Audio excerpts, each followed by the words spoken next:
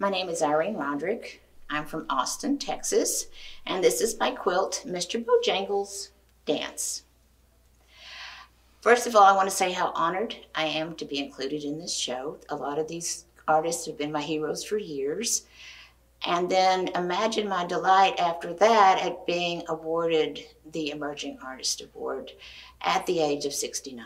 So that means I have a lot of work ahead of me. I don't start my quilts with any kind of agenda or story.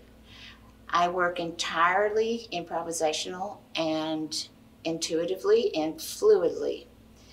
And I start my piece with a single piece of fabric that I put on my design wall. And I call my process dancing with the wall because it's basically a dance.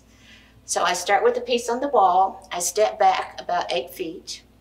I study it. I decide what I'm going to do next to respond to it. I go to the cutting table, go to the sewing machine, go to the ironing board, and I go back to the design wall. I step back and I respond to those two pieces together. And so all my quilts start at the center and then just grow outward. It's very rare that after I have responded to anything that I go back and change things, but sometimes I do. But I don't sew it together until the design is on the board. And after that, then I start what I call engineering the piece, which is a challenge usually, in piecing it.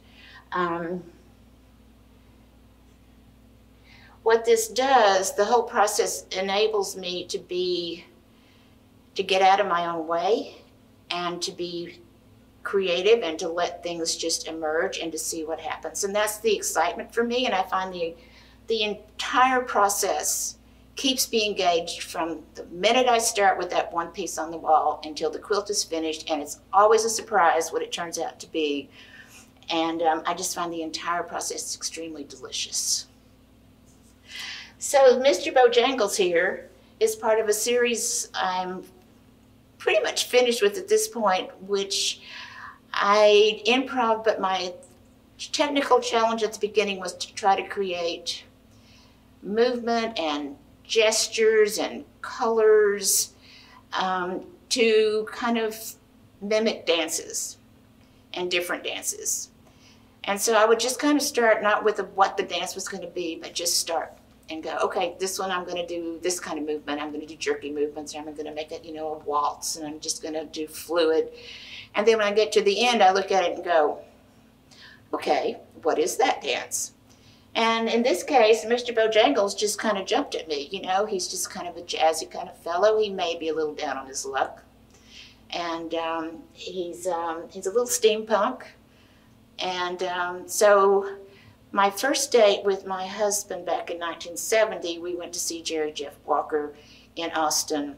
And the first song he sang was Mr. Bojangles. And then it kind of became our song for a long time. So the minute this guy was finished and on the wall, I looked at him and I went, hey, hi, Mr. Bojangles. Start dancing. So that's pretty much my story, and thank you.